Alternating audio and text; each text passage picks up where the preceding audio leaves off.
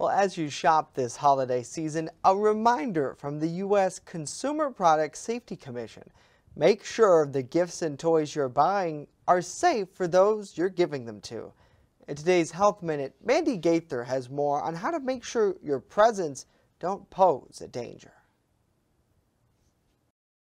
It's the season for giving, but the wrong gift can be dangerous. We want you to have a safe holiday season and not end up in the emergency room. The latest report from the Consumer Product Safety Commission found there were more than 152,000 toy-related ER-treated injuries to children younger than 15 years old last year. The injuries included lacerations, contusions, and abrasions to the child's face and head. There were also 2 deaths. That fatalities were associated with choking on a small part and also suffocating on a plush toy that was added to an unsafe sleep environment. The report shows non-motorized scooters continued to be the category of toy that led to the most injuries in children under 15. If you choose a riding toy, such as a scooter, bicycle, skateboard, be sure to also include the safety gear that goes along with it. That includes a well-fitting helmet and other pads. When it comes to children under 3, keep small balls and toys with small parts as well as button batteries out of reach.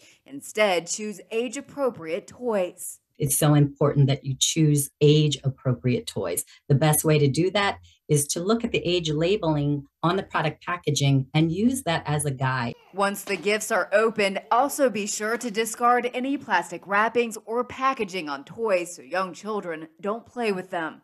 For Health Minute, I'm Mandy Gaither.